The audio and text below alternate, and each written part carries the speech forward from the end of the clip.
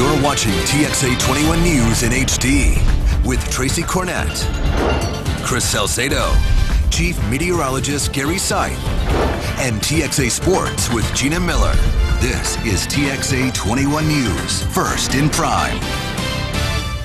You're watching TXA 21 News in HD with Tracy Cornett, Keith Garvin, meteorologist Gary Seith, and sports with Gina Miller. This is TXA 21 News. Santa's Workshop has nothing on this place you're about to see. It literally is a warehouse stocked full of discount goods being plucked off the shelves by eager holiday shoppers. And you probably didn't even know it was in your own backyard.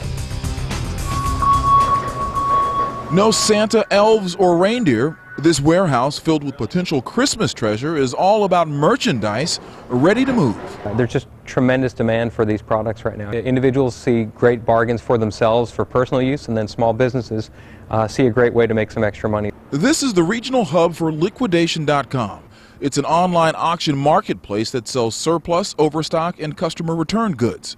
On average, customers save 50% off the store price. 7 of the top 10 retailers are clients of ours, so virtually anyone you can think of, we're working with in some capacity. We're talking flat screens, appliances, iPods, gas grills, and even golf clubs.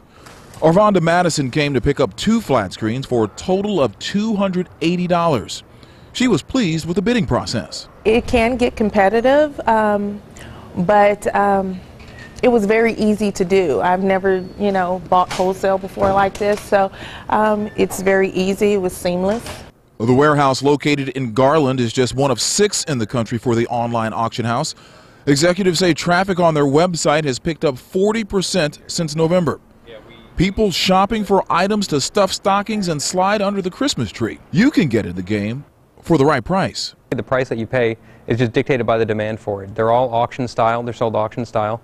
Every auction starts at $100, and really the final price is just determined by who else you're bidding against. I enjoyed the transaction, and I'm looking forward to my TVs.